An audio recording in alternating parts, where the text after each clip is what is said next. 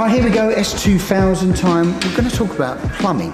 Plumbing of oil and water. We've had a few questions, so we're going to try and help you out here. On the S2000, we have to run a remote thermostat housing. So on here, we've got a sandwich plate. This is then bolted up where the oil filter would normally be. So you've got a water-cooled oil cooler there in front, and then a sandwich plate with a mushroom cap on here.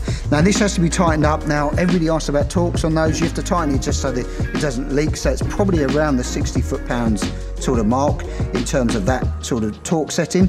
Now the pipe work for this, we take the bottom outlet here of the sandwich plate, runs along and up to the thermostat housing, remote one, to the rear one here.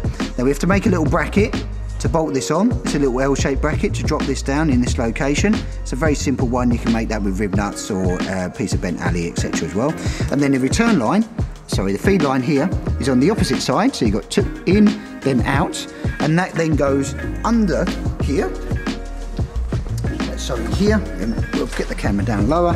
That feeds here. Just goes between the radiator and the steering rack, and then feeds up into the oil cooler. Now, once that's feeding in, that's coming along, cooling down, and then it will come out this side and drop again between the radiator and the steering rack, and then that returns up to the very top here of the thermostat housing. Just at the top there. So top is there, and then this one, the lower one, goes to the thermostat housing. And that gives you that. Just above it here, you can see here we've put in, this is the oil pressure sensor.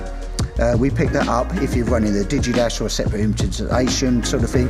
We run the oil pressure solenoid there for the system.